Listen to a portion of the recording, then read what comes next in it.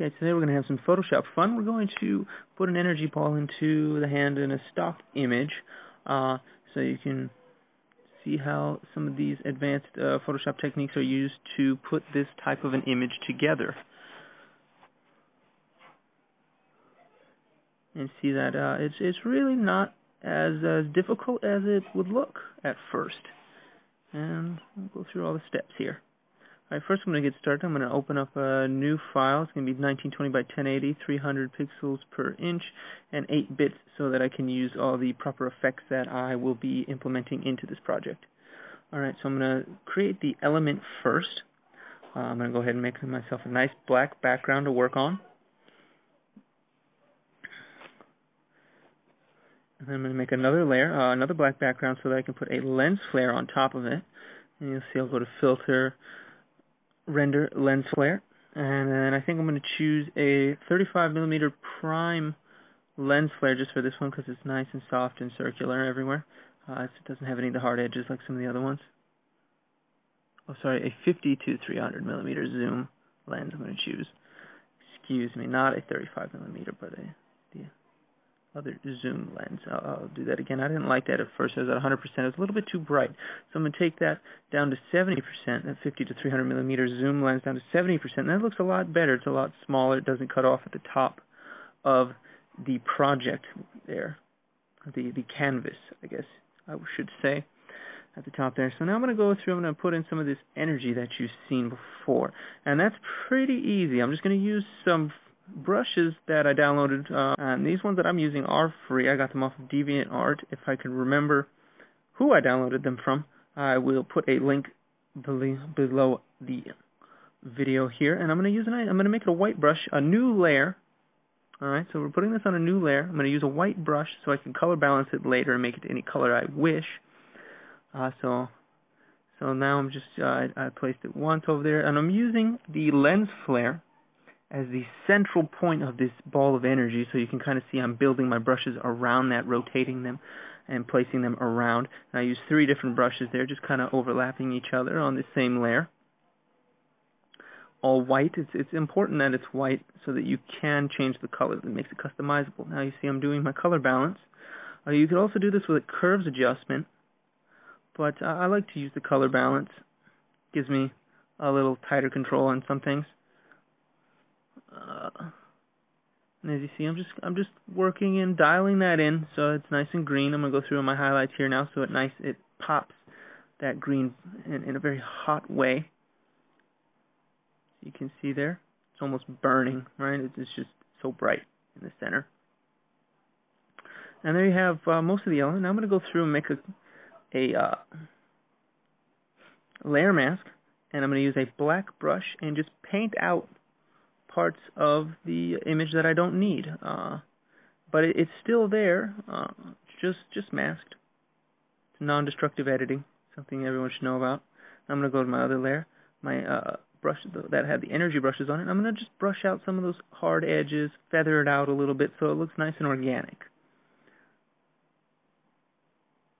Make sure it doesn't touch the top of the canvas any longer. Get rid of those hard edges, and now I'm going to save my work here, constantly saving before I merge. Oh, sorry. I'm going to do a levels adjustment before I do that as well.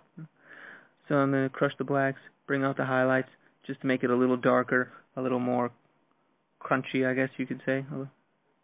Now I'm going to go through and merge my layers.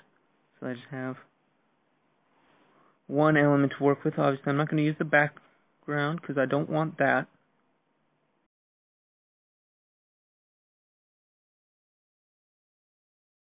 I'm going to bring in the stock image.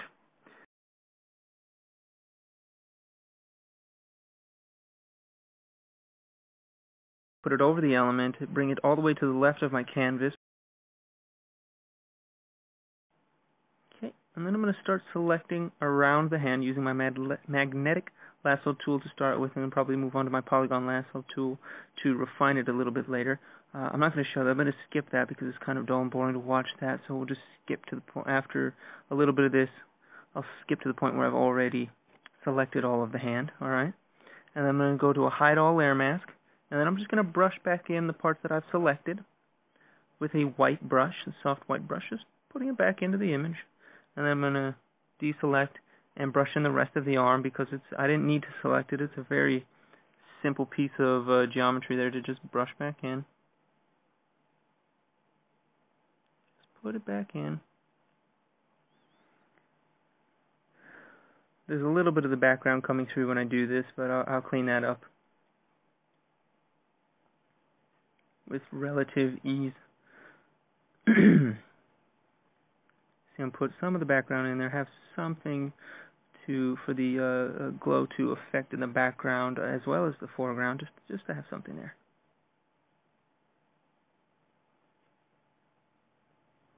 There we go.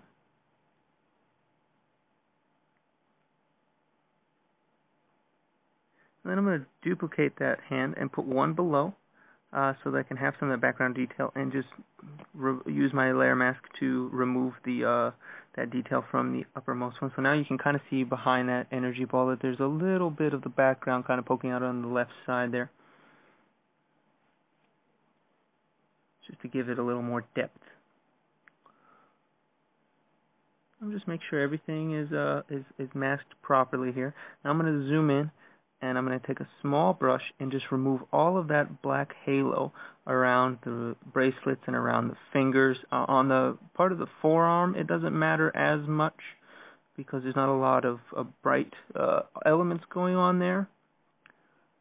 So just the most crucial areas are going to have the black masked all the way down to the skin or to the bracelets, whatever is on the arm there. You see, I'm going to get a nice small brush, get very close, maybe even cutting off a little bit of the skin and a little bit of the bracelets just to make sure that that black is gone. You see it feathers just a little bit on the edge. A little bit of it is being removed, but that's okay. That's not going to be noticeable.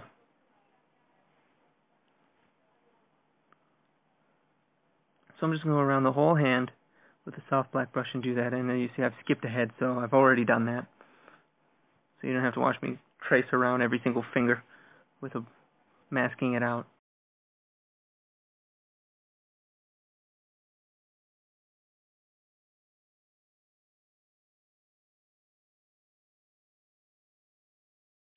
So now I'm going to go through and I'm going to use a green, soft green brush.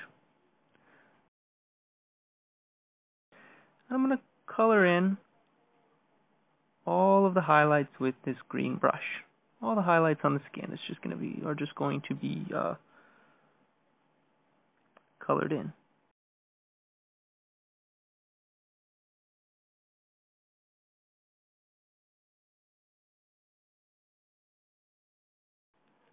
Now that I got the edge, kind of make it bigger, so I'm not really afraid of messing up now that I can have that buffer area. Alright, and I've skipped ahead again, and you see all the highlights have been colored in with that green brush. And I'm going to turn the blending layer of that onto hue. I did that coloring on a separate layer, as you can see in the bottom right corner, and put it on hue so it has a nice soft kind of feeling over the arm. Alright, some of it doesn't feel right, so I'm going to go through and erase some of the parts that just are kind of feeling wrong. I think I'll remove some of that on the back of the hand a little bit later. It's a bit harsh, so anything that just feels over the top, I just remove it.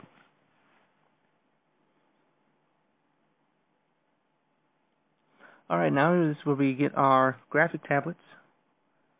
And I mean, you don't need it, but it was a lot easier with it than trying to make those curves with a mouse. It's a pain. So I'm going to get a new layer and draw the energy trails that go around the fingers. And here I'm using my graphite tablet to just brush them in. And remember to make it a white brush again, so that we can use the color balance or curves, whichever you prefer, to colorize them later to any color. So I could change this image immediately to whatever color I like.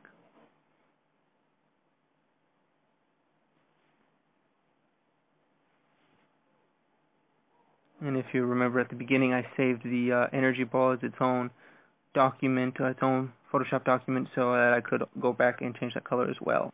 Alright, so I'm just using my graphite tablet and drawing in some of those curves on its own layer. Now I'm going to go to another new layer and draw the energy trail that goes for the arm. And I'm doing this because I use a ripple effect on it later on, and I use different levels on the effect for different areas. So the fingers get slightly less ripple than on the forearm, so I need to have two different layers to do that.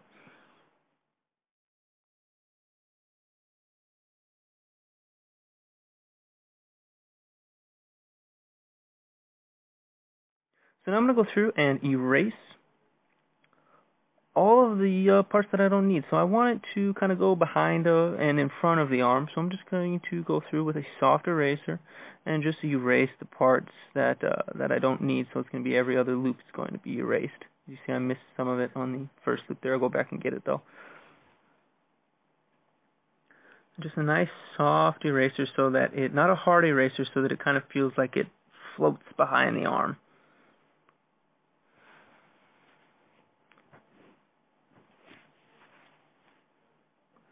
I'm going to do the same thing on the fingers. I'm going to go through and just every other loop is going to be erased with a soft eraser to give it that feeling of depth.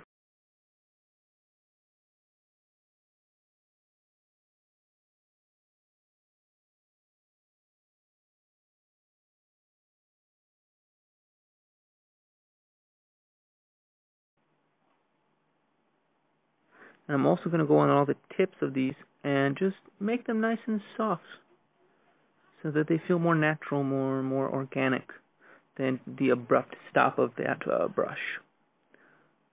Feel more like wisps of smoke at this point at least at the tops there.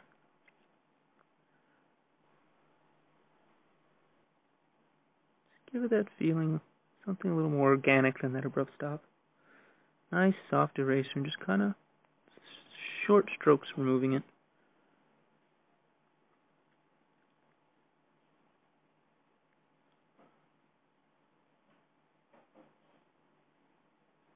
There we go.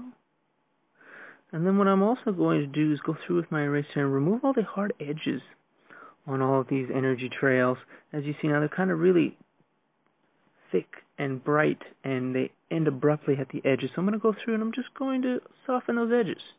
Just make them nice and soft. Get rid of all that unnecessary edges so that the center is nice and bright and the edges are kind of fading away. Kind of in the way like a real light source would react. And the center, it's bright, and at the edges it's kind of feathering out. Just remove that. So again, to give that more of an organic feeling, and I skipped ahead again. So you see, I did that to all the edges. I just went through and softened up all the edges. Now I'm going to go take a circular brush, zero hardness, again white. I'm going to make some of those energy orbs at the tips of those trails of energy, and I put the opacity of my brush down to 40, and I'm going to just click once, make the brush smaller, click again, make it smaller, click again, make it smaller, click again until I get down to 1 pixel, and you see that that creates a nice bright center and a gradual feather outward from that center. So again, it's just a large brush, circular brush, just one click, make it a little smaller, another click, make it a little smaller, and another click until you get that nice feathery orb. I'm going to go through and do my color balance to make all of those energy trails a nice healthy green. And as you see now, it's affecting all of my layers below the adjustment layer, but that's okay. I can use the layer mask that comes readily with the adjustment layer to mask out those areas that I do not want to have the color balance affecting. You see I'm going to clean it up. Now that I've seen what my color balance does, I'm going to clean up those energy trails just a little bit more, as I see that the edges are still a bit hard in some places. So I'm going to go through and just keep erasing them down with a soft eraser until they just feel right. And you see I notice that spot now. Remove that. And at some points the energy trails will get very thin and almost non-existent, but that's okay. It kind of gives it that feeling like it could be real.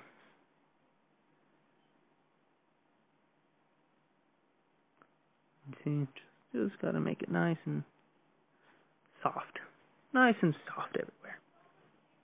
Alright, now I've gone through to the layer mask, and I'm going to use a black brush and just brush out the parts that I do not want that color balance to affect, like that green energy orb. I don't want it to affect that. It messes up the color balance I already have done on it in the past. I'm just going to go in and erase that with using the layer mask. And I'm also going to remove that green from the arm because it's too intense.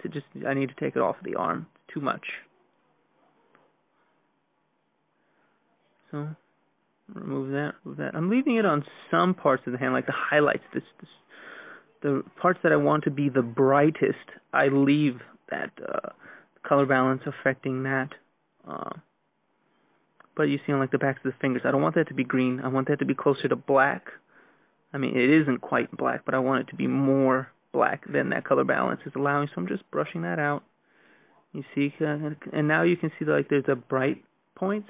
And it's just kind of going in a gradient down to a darker edge around the finger, shadows behind the fingers. And now I'm going to get very close and remove as much of that color balance I can from the orb element behind the hand, because I don't want that to be affected at all. As you see there, it's kind of giving it kind of a nasty haze. I just want to get rid of that.